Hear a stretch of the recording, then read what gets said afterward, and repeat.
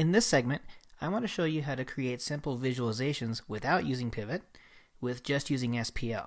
So again, using our homework data, and let's think about another visualization that we might want on our dashboard. And over on the Field Explorer, I'm going to pick out some interesting fields that might be meaningful to us or to our stakeholders. For this one, let's look at user. And we have a bunch of different usernames. So that could be good. Let's include user in our search, and we want to include all the usernames. To keep it simple, we might just want to know how many users are in each state. So state has all the two-letter postal abbreviations for states in the United States. So let's also include the field state.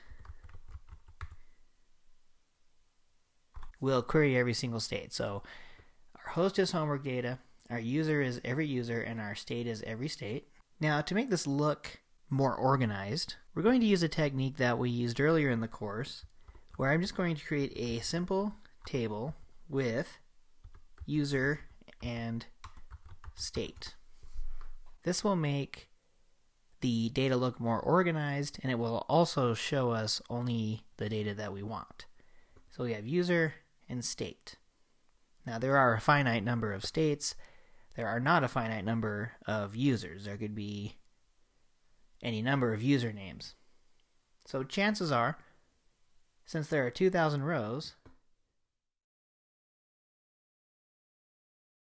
there are some states with more than one user. So let's say we want to make a column chart that shows states on the x-axis and a count of users on the y-axis, and you can sort of envision that in your head. And there are two main ways to make a chart using SPL, and they are to either use the command chart or Timechart. The Timechart command automatically builds a chart based on time. Time goes on the x-axis, and you can't change that with the Timechart command. But remember, I wanted the x-axis to be each state, so we can't use Timechart. We'll have to use the regular chart command. And chart has some of the same functionality that the stats command has. And we checked out the stats command earlier in the course. So what I really want to do, I want the count of number of users by state. So I'm going to do count and then field, and the field we want is user. We want number of users. And we'll simply say by state.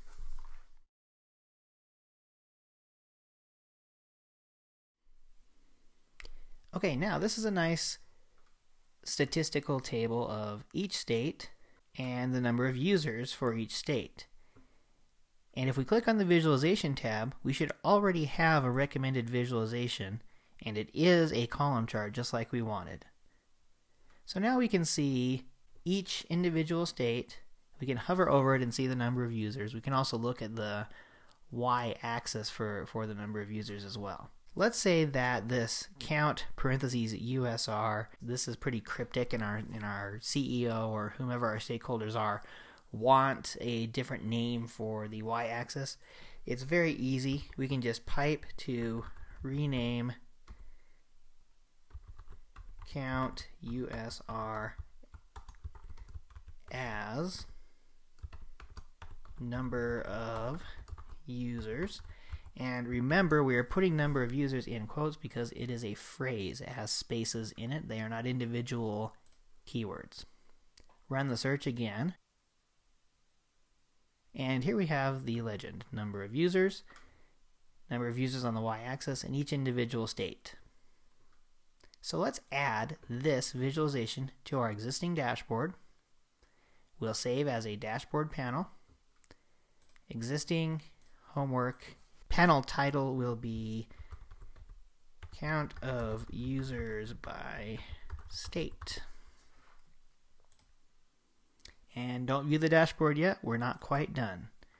To show you the Timechart command, I'm going to go back to our core search. Now for Timechart, let's think about something that we might want to record or visualize over time. And let's say maybe we want the average time it took to do a backup, so average backup duration by domain. That could be good. So let's bring in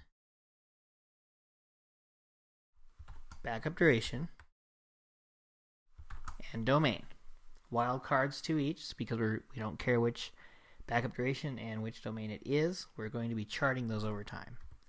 We'll simply pipe that to Timechart, and it has a lot of the same format as stats or regular charts. So we actually need to do average of backup duration by domain.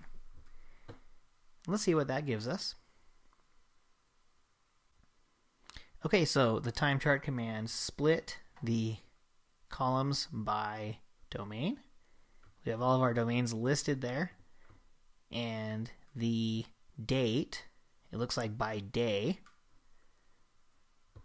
And let's see what Splunk recommends for a visualization for this. Okay, so this looks interesting. We have color by domain name. We have the date on the x-axis and the average hours that it took to do a backup on that domain, in theory.